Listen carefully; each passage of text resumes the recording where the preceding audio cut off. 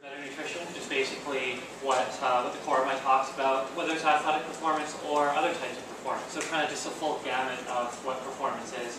I'll be talking about how to improve that through what we eat. I'll give you a little background first. I started off in 1990. I started running track in high school, and I just really enjoyed it. I just loved running. So I thought, well, if I could do this full time as a career, as a job, that would be ideal. So that's what I started working towards, is trying to be a full-time professional runner, just because I enjoy it. I just really like it. I'm not, by nature, a competitive person. Just something I like to do. So, unfortunately, soon after I got injured, I ran too much, did too much too soon, and I got a stress fracture. So I started swimming, cycling to try and maintain my fitness while I was injured. And I realized I really like swimming and cycling as well. So I thought, okay, well, swimming, cycling, running, that's triathlon. Maybe I could do triathlon full-time and have that as my career and have that as my job. And I thought this would be ideal, this would be perfect.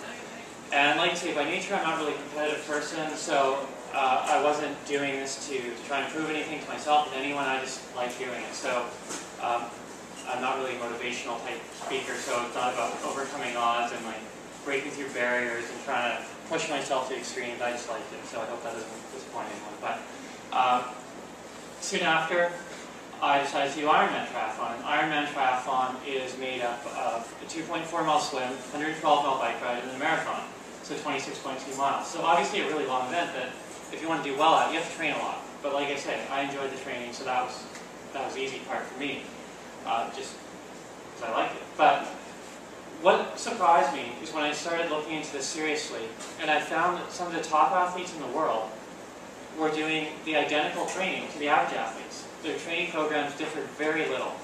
And of course I asked myself, well, if some of these guys are top in the world and others are just average, what is it that separates that? Obviously it's not the training, so there's another factor there that is allowing some to become world-class while others remain average in the same training. So I started to investigate that, and I found it had more to do with what happened between the training as opposed to the actual training itself. So, the recovery phase, the phase that your body regenerates and renews itself after exercise, is what I realized was the most important phase. And of course, when we rest, we eat well, our body overcompensates and it becomes stronger. That's why training works. It's that overcompensation by our body, but that can only happen during the recovery phase and when our cells regenerate and renew themselves. So that's where I began to focus, was on that renewal process. And I realized that around 80% of recovery could be attributed to good nutrition. So obviously an overwhelming amount. So that's what I started focusing on, was nutrition. And that's why I got interested in nutrition at a very early age. I mean, I didn't care about nutrition just for the sake of nutrition. I cared about it because I knew it would stack the odds in my favor of having the career I wanted as an athlete. And I've never really been interested in nutrition. I'm still not. But I'm interested in the outcome of good nutrition. The mental clarity, the ability to get away with less sleep, the ability to be more productive, which I don't need to tell you people about. So things like that that are very tightly tied to good nutrition, what it can do for you. So I became quite interested in this. And I started trying different ways of eating to see if I could boost my performance with these different types of diets. And I tried the whole gamut. I tried high carb, low carb, high protein, low protein, and nothing really impressed me. I mean, some were better than others, but nothing was really amazing. And I found that I wasn't really getting the results I wanted. So I kept on trying different ones, and I tried a completely plant-based diet, so vegan, completely vegan diet. And it didn't work. At first, I was always hungry, I was tired, and I wasn't recovering well. And my high school track coach asked me what I was doing wrong, and I told him I was trying this new diet, this new way of eating. And he was a very good coach, but because he was so good, he was somewhat closed-minded. He had had a lot of success, he had the template that worked, he put all his athletes through it, they got results, so he wasn't willing to change. And he had zero interest in this new way of eating. And that discouraged me at the time, but when I look back on that, I think that was actually a good thing, because it helped me to realize that if this top-level coach doesn't place any value in good nutrition, then probably a lot of other top-level coaches don't either. So I thought, okay, well, if I can find a recovery program that works well for myself, maybe that's the sort of thing that could then be passed on to athletes through coaches. And he, like I say, was resistant to this, but I kept on pursuing it and looking into ways to boost performance through better nutrition. I tried a whole bunch of different ways of eating, like I say, those different high carb, low protein, all sorts of things. And then the plant-based way, I started investigating further. I think there's something to this. I'm just doing it wrong. And I was doing it wrong. I was basically eating a junk food vegan diet. And that's very easy to do. And keep in mind too, when I'm telling a story, this was happening in 1990. So information didn't flow the way that it does today. So information about plant-based nutrition was very hard to come by. Information about sport-specific plant-based nutrition was near impossible. So I had to do a lot of research and really find out what would help me. And I revealed 5 major things initially that I was lacking in my diet through this vegan junk food diet. And it was complete protein, vitamin B12, iron, calcium, and omega-3 fatty acids. So pretty major stuff that I just simply didn't have in my nutrition program. So as I investigated, I did some research more. I found what each of these nutrients came from, which plants. And then I found those plants, started blending them together, had a blender drink every day after my workout. And it really did work. It did allow me to speed recovery. It didn't taste very good, but it was functional. It got me what I wanted. It got me to the point where I could do considerably more training than the people I trained with. And that was a huge advantage because then, of course, obviously my performance improved at a quicker rate and I got closer to achieving my goal of having that career that I wanted. So I was pleased with that. In 1990, I started all this. In 98, I started my professional career as an athlete, as an Ironman triathlete. So I did that 7 years full-time, and it was great. I really enjoyed that 7-year period. It went well. But in 2004, I was hit by a car when I was cycling, and I couldn't race that year. And obviously not a good thing to have happen, but for the first time I had time. I had freed up all this time. I had always been training and racing and didn't have time for anything. So this was kind of exciting to me. And I've been getting asked the same questions over and over, because people knew that I raced at a high level. They knew I ate a plant-based diet, so I was always getting asked where to get my calcium, my iron, my protein, all these things. So I decided to address those and write about them in a short book that I published. It was called Thrive, a self-published book, about 100 pages long, and it came out in 2004. Then I expanded it, added a bunch of new ideas, expanded on the ideas that existed, and added about 100 recipes. And that became called the Thrive Diet.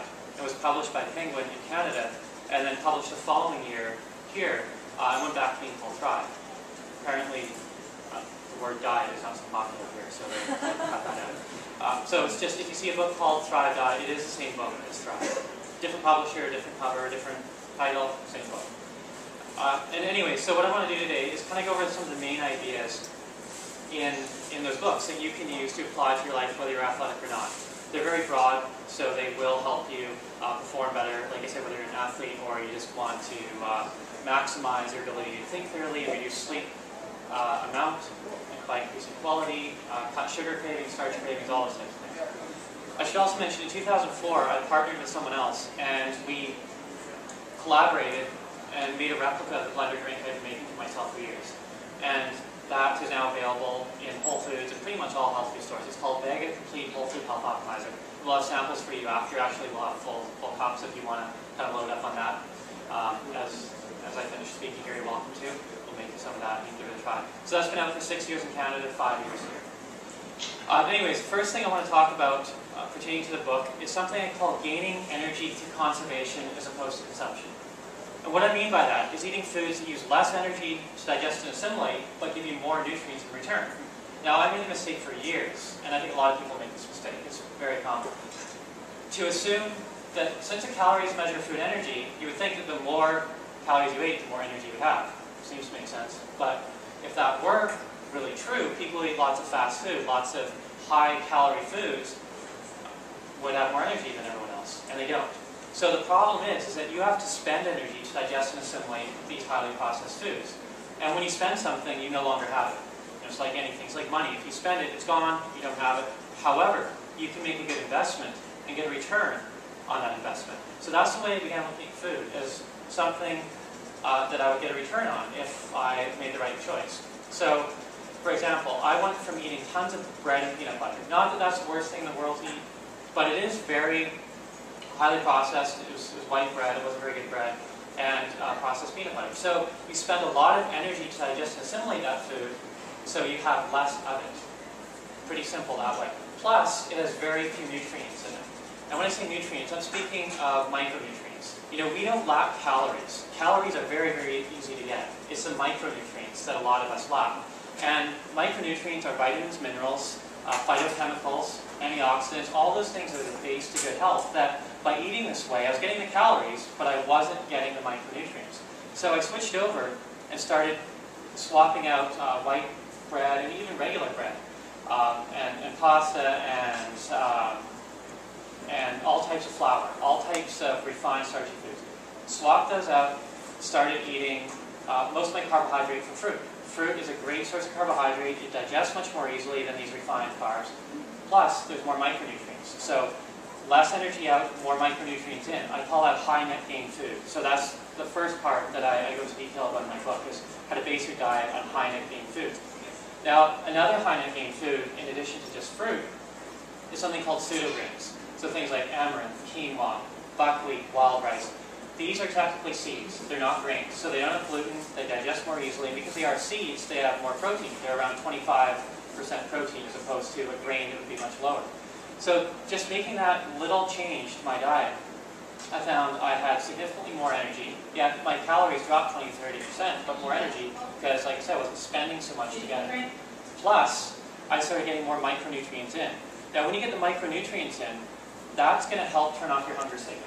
Now, our hunger signal, of course, it's a primal signal that goes back to our earliest ancestors that tells us we need food.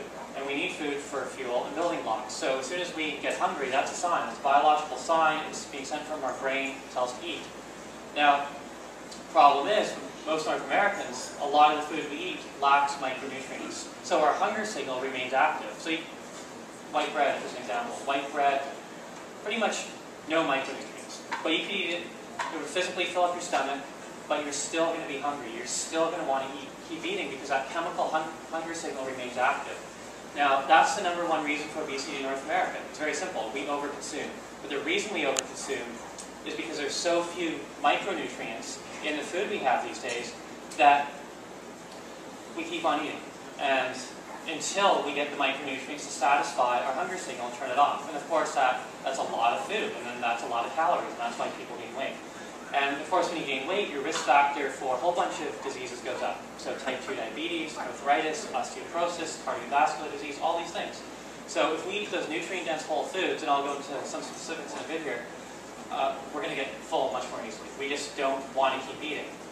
So very clearly, I'm not an advocate of portion control. I think if you're hungry, you should eat. Food is not the enemy. Food is good. Food is a good thing to be eating. When we get ourselves into trouble is because we eat, as North Americans, a lot of highly refined foods that do not turn off our hunger signal and just create a wealth of calories that we simply do not need. And it's actually very common now to be overfed yet undernourished. I mean, that would have been a paradox 15, 20 years ago, but now it's pretty much the norm. And people who are obese are commonly showing symptoms of malnutrition. And you figure, how can you eat so much to become obese, yet be malnourished? Very strange. But that's a testament to the direction our food system's gone, with producing, a lot of calories, a lot of starch, but very few micronutrients. So, like I say, basing the diet on those high net gain foods, little energy out, lots of micronutrients in, and we steer clear of that.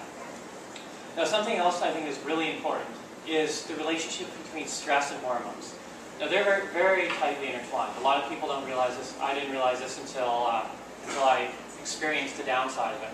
And this is really a lot of what my book is me making mistakes, taking years to figure them out, and then remembering and putting them into a book. So hopefully you don't have to make the same mistakes. But stress, doesn't matter where it comes from, is perceived by your body the same way, and it has the same physiological response, which is causing cortisol to go up. Cortisol is a stress hormone. So stress can come from too much work, not enough downtime, traditional stress, concerns about family, concerns about relationships, concerns about professional problems, walking down the street, breathing polluted air, that's environmental stress, or eating food that takes a lot of energy to digest but gives you very few nutrients in return is nutritional stress. Work without getting something back is biologically stressful as far as our body's concerned. So all those things, even psychological stress, like worrying about things you have no control over. Stress. Some people are more prone to that than others. I'm sure personality types that worry about everything, and 90% of those things they can't control. So that's just extra stress that you don't need. So when that happens, any one of those things triggers a stress response. Cortisol will go up. When cortisol goes up, several bad things happen. One, physiologically, you will not be able to get to deep phase of sleep called delta. That's a really deep rejuvenative phase that, as North Americans, most of us never get into. And the reason for that, of course, cortisol being high, so then we don't sleep deeply. We don't get to this deep delta phase of sleep. So what happens is, of course, we wake up and we're still tired. And then when we do eventually get out of bed, we crave coffee and sugar. Coffee and sugar works. They give us energy right away, but it's through stimulation. And obviously it's treating the symptom of fatigue. It's not treating the cause. The cause is we didn't sleep well. We didn't sleep well because cortisol's high. Cortisol's high because of stress. So it all comes back to that. So if you do drink coffee and kind of use that as a crutch to overcome this, it just perpetuates the circle. And then we become dependent on these stimulants. And I realized that if I was going to be successful as an athlete, I would have to break that cycle. And it's hard to do. You look around and see all the coffee shops, donut shops. It's very clear we're a society that is dependent on these stimulants.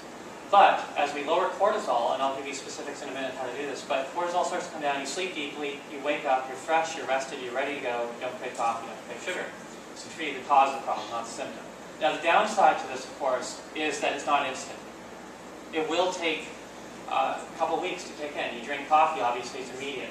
This is not immediate. So you have to be prepared to put in a little bit of effort and invest a little bit in that. But of course, once it happens, then the problem is solved. You don't deal with it anymore. Another huge advantage to reducing cortisol is that when you sleep more deeply, when you get to that deep delta phase of sleep, your quality obviously is getting better. So therefore, naturally, your quantity will come down.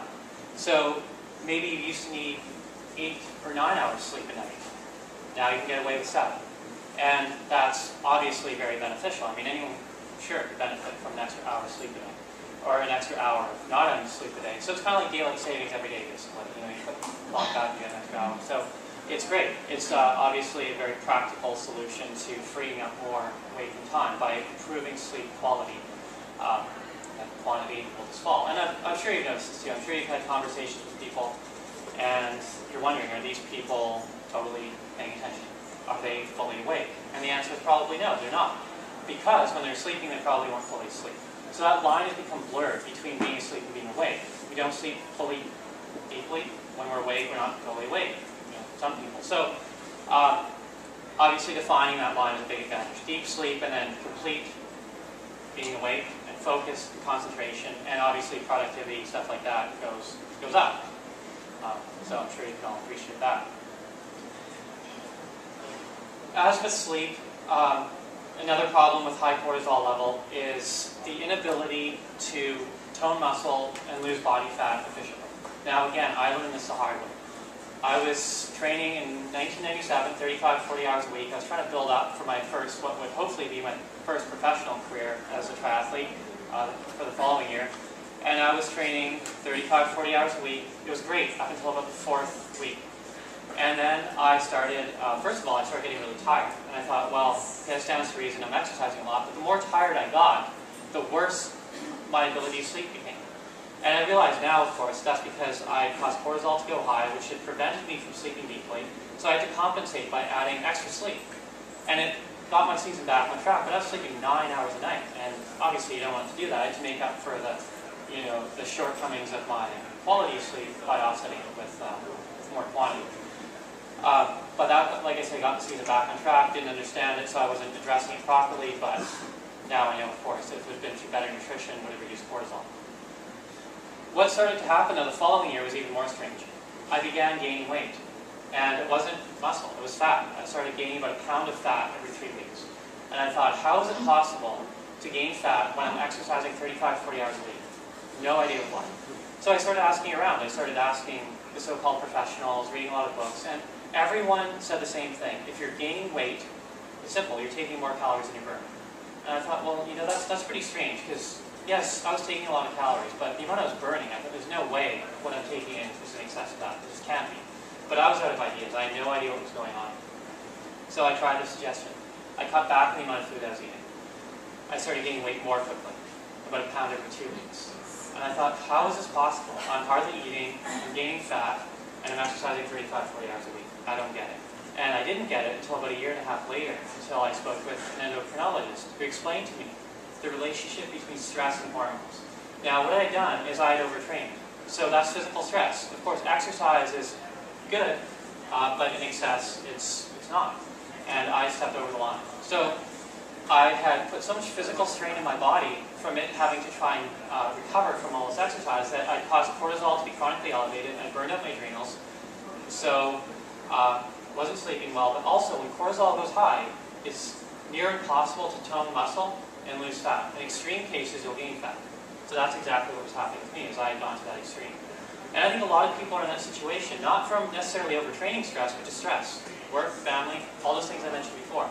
So it causes cortisol to go up. So that means it's very difficult to tone muscle and lose fat and break through those athletic plateaus. So if you've been working out consistently and you can't seem to get the results that you think you should, look at your life holistically. Look at all those other stresses and all those other things going on, as opposed to just calories in, calories out. The reason I started gaining weight more quickly when I cut back on the amount of food I was eating was because I was now depriving my body of nutrition. I wasn't giving my body the fuel it needed to fuel these workouts or the building blocks it needed to recover from. So that was just a greater stress. I just placed more stress in my body, which caused cortisol to go up even higher, which caused me to gain fat more quickly. So on the surface, that seemed counterintuitive. Obviously, if you're exercising a lot, you're not eating much, and you're gaining weight, well, the tendency, of course, is to exercise more and eat less. That was the opposite of what I should have done. What I should have done is ate more nutrient-dense, whole, high-net-gain foods and alkaline-forming foods. I'll talk about that in a minute. And that would have started to bring cortisol back down. So I think, like I say, a lot of people are in that situation. I'm sure you've seen people like that. You see them at the gym, you go to the gym regularly, you see the same people there week after week, maybe month after month, year after year, you see the same people at your gym. And they can't lose that last 5 to 10 pounds or change their body shape, whatever. And I'm sure if you were to go to those people and ask them what was going on, I'm not suggesting you do that, by the way. If you were to do that, they'd probably be confused. They probably wouldn't know what the problem was. But then if you started looking at it holistically as a person, and not just the machine, calories in, calories out, but you started asking about their professional life, their personal life, and you saw all the things that cause worry and concern in their life, there's your answer. Worry, concern, stress, cortisol. So essentially those people are, and I was, hormonally injured. And that's the way the endocrinologist explained to me. And I think that's an excellent way to look at it, because of course you can't see it, like another type of injury, broken arm or something, but it's still an injury. When your hormones are so far out of whack that you cannot tone muscle and you cannot lose fat. So something to consider. If you're in that situation, you exercise diligently and you can't seem to break through or even go backwards, then take a look at all the other things in your life. Now, easier said than done in some cases. Now, I understand that obviously there's a lot of stresses in our life that we can't control. There's things, family-related, work-related, some of those things are out of our control. I will say one thing to that, though. Perception also has a large component to do with stress. If you perceive something as stressful, it's stressful. So, as an example, I like to run. So for me to go for a run, I actually get a greater physiological benefit than someone who has to force him or herself to go for a run. So if you don't like running, don't run. Pretty much that simple. People say yoga is great for stress relief. Yes, that's true if you like yoga. If you don't, not so good. So I think when you select your activity too, find something that you really do enjoy and know that that is actually going to have a greater benefit to your end goal. Now, I was kind of flailing around with this, trying to fix this for a while, and it wasn't until I pieced those things together that it really made sense to me. So what I am going to say as well, when I was researching the book, I found that of the average North American's total stress, 40% can be attributed to poor nutrition. 40% is huge. Now, at first I thought that's terrible. We're doing that to ourselves. We're placing all this extra stress on us by making poor food choices. But then I realized that was actually a good thing, because we all control what we choose to eat. We make those choices, obviously. Like I say, we don't all control those other aspects that cause us stress, but we control what we put in our mouths. So, therefore, we have a lot of control over lowering cortisol and treating the cause of these symptoms, which of course is overall stress. So, the high net gain foods, those can be the base. That's going to reduce a large amount of cortisol, therefore a large amount of overall stress, therefore free up a lot of those problems. I spoke a bit about acid alkaline, and I think that's worthy of talking a little more about. That's something that is better understood now than it was even just a few years ago. But as North Americans, we're actually getting osteoporosis at a younger age than ever before in history. And originally, that was thought, the reason for that is that we weren't having enough calcium in our diet. Turns out not to be the case. The reason we're getting osteoporosis at such a young age is because we take too much calcium out of our bones. And we do that by eating acid-forming food. So anything that is highly processed, white flour, white bread, synthetic vitamins, synthetic drugs, meat, dairy, soda, all that stuff. Standard American diet, 100% acid-forming. So what happens when you eat that is your body has to compensate. It has to offset this acid-forming food coming into your body. So what it does is it pulls calcium, which is highly alkaline, out of the bones into the blood to keep it neutral. Neutral pH is 7.35. So blood is going to stay that way as a survival mechanism. But in doing so, it draws calcium from the bones. And you can imagine over the course of 1, 2, 3 decades of eating every meal, every snack, being acid-forming, you're going to get weaker bones, and then eventually osteoporosis. So that's why it's not uncommon now to see people who've grown up in the standard American diet have osteoporosis in their 20s. So that's the thing you can do, obviously, alkaline-forming foods. Alkaline-forming foods are basically any whole plant-based foods. They're going to be much more alkaline-forming. The less that's been done to them, the better they're going to be. The most alkaline-forming foods are the green foods. So anything with chlorophyll, spinach, kale, anything like that, chlorella, spirulina, which are both in vega as well, that keep it alkaline, those really help keep you alkaline. So big salad every day, best thing you can do for your bones. Smoothie with greens in it, great for your bones. But another huge advantage to keeping alkaline is functionality. If you eat acid-forming food, that promotes inflammation. And if you have arthritis, obviously that's a given. That's going to make a big difference by just switching over. But even if you don't, just an average person, you think if you have to work harder for every muscle contraction because they're inflamed, you won't even know they're inflamed. That takes energy. So just walking across the room, you have to spend energy, obviously, to do that. And if you spend it, you have less of it. So by the end of the day, you're going to be more tired. Which, obviously, again, it's just creating a more efficient body by reducing inflammation that is going to free up your ability to move efficiently. Now, as an athlete, that becomes more important even. You think of all the muscle contractions during a 5K, 10K, marathon, triathlon, there's a lot. So if you have to work harder for every one, you're going to needlessly spend energy inefficiently. So by eating these alkaline-forming foods, functionality improves because inflammation goes down. Now, obviously, I'm an endurance athlete, so it's all about strength-to-weight ratio. I want to be strong, but I want to stay light. And that's a great way to do that. Obviously, eating this way, keeps you pretty lean, pretty light. But what about if you want to build muscle? What if you're a bodybuilder? What if you're a power lifter and you want to put on some muscle? Can this type of eating help? And yes, it can. Right after a workout, you're inflamed. Your muscles are torn down, broken from the exercise, and your body has to rebuild. So you need protein. Those building blocks. But the problem is a lot of proteins, animal-based protein, whey protein, anything from an animal, is going to be more acid-forming. So if you eat alkaline-forming proteins, plant-based proteins like hemp protein, spirulina protein, alfalfa, anything like that, rice protein, those things have chlorophyll in them. They're more alkaline-forming. They're going to reduce inflammation right after your workout. Now, when you reduce inflammation after your workout, like I say, your functionality goes up. When your functionality goes up, your ability to lift heavier weight improves. So you'll be able to lift heavier weight next time you're in the gym, which is what makes you bigger and stronger. Lifting heavier weight is what builds bigger, stronger muscles. So eating this way in itself is not going to make you stronger or bigger, but it will allow you to train harder, which is going to make you bigger and stronger. So it just kind of paves the road to that.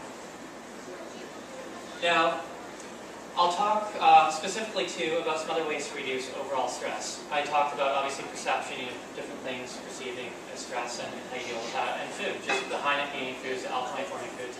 But there's something called maca as well, spelled M-A-C-A. It's a root vegetable from Peru. It's grown at around 15,000 feet.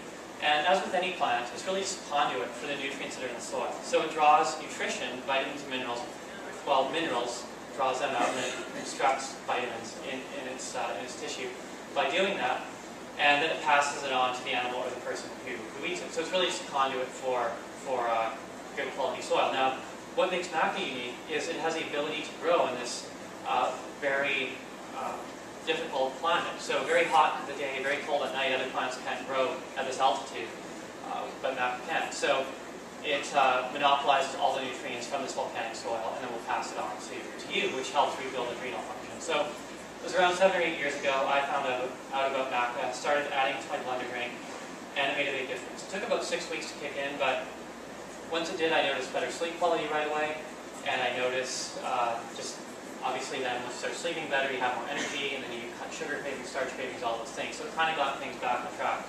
So if you're eating those highly alkaline forming foods, and if you're eating those high nitrogen foods, and you still find you have the symptoms of stress, which are general fatigue 2 or 3 in the afternoon, sugar cravings, starch cravings, especially in the evening, dependence on stimulants like coffee and sugar, get going, difficulty toning muscle, losing fat even though you exercise, all those things. Those are signs of high cortisol. Those are signs that you probably have a lot of stress in your life, which is, it's common. I mean, that's in North America, especially, high achievers. People got a lot to do. They've got a lot of things to work on, a lot of projects, a lot of big stuff they're doing. It's, it's the norm. So that's normal. It's how you offset all that with the good nutrition that can make the difference. So, like I say, about 2.5 grams of maca a day help me get through that. So you may want to consider that. It is in vega as well. So if you are having half to a full serving of vega a day, you won't get that anyways. And like I say, we'll have some for you after to try.